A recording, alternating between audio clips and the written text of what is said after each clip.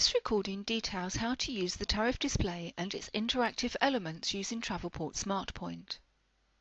Smartpoint offers a fantastic environment to request fares for city pairs to check details and analyse rules.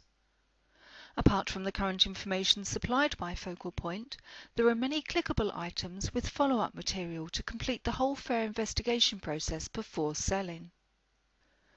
The same entries are used within the Smartpoint environment as we would normally use to access fare displays in Focal Point, using the same modifiers to access specific carriers, one-way or returns, private fares, passenger types, etc. For more information on formats for tariff display, please see Answer ID 8598 within Ask Travelport. Information is colour-coded and many options can be expanded to view more information. Let's familiarise ourselves with the display before looking at expanding information. The screen may look familiar to agents accustomed to using fare displays in native Galileo. The date and time of the last fares update will always be shown, as this is done on a regular basis throughout the day. Also displayed is the date that has been requested. We can then see the maximum permitted miles when travelling within a specific global indicator. Here it also advises that additional taxes and fees may apply.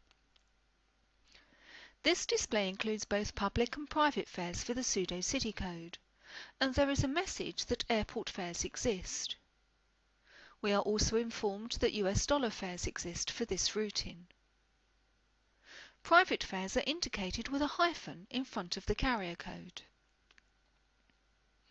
Each column has a header indicating carrier, fare, which will always be shown in the currency of fare origin, or the currency that the originating country uses by default. A letter R after the fare indicates that this is a return fare. Next we have the fare basis code, the booking class code, advance purchase, minimum maximum stays, seasonal restrictions, mileage or routing indicator, global indicator, date or time restrictions. The first expandable piece of information is informing us that unsaleable fares may exist. Click on it to view, although you may find that in fact there are no unsaleable fares. Unsaleable fares have geographical sales restrictions coded, which prevents them from being displayed in the main fare display. In order to see unsaleable fares, it may be necessary to include the carrier code in the search parameters if there is more than one carrier with unsaleable fares for that routing.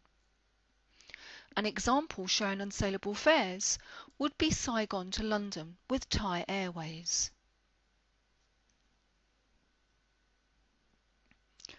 The second expandable piece of information we will look at relates to the translation of the date, routing, booking class code and carrier into an availability display by clicking on the relevant line number. The availability will reflect relevant carrier and booking class codes. To return to the fare display, enter FD. Hovering the mouse over the carrier code will decode this. By clicking on the fare amount, we can view the penalties attached to this rule, for example, Rule 16. Click on Close to exit this. To see the rules in full for any particular fare, click on the fare basis code. Then it is a case of scrolling through to read the rules. There is a link in green at the top of the rules to return to the fares display.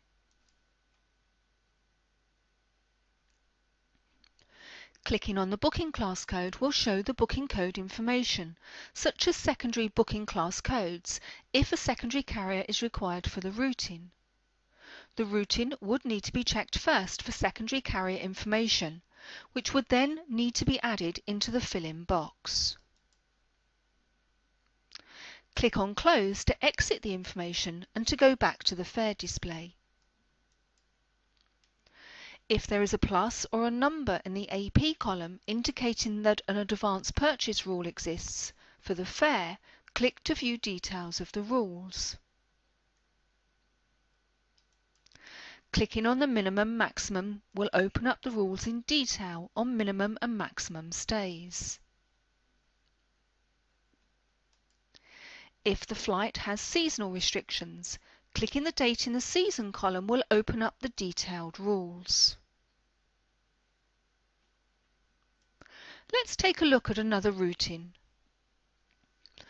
If the fare was based on the routing and we needed to see the details of the routings allowed, clicking on the R shows details of routings and carriers. This would also show us the secondary carriers allowed for particular parts of the routing.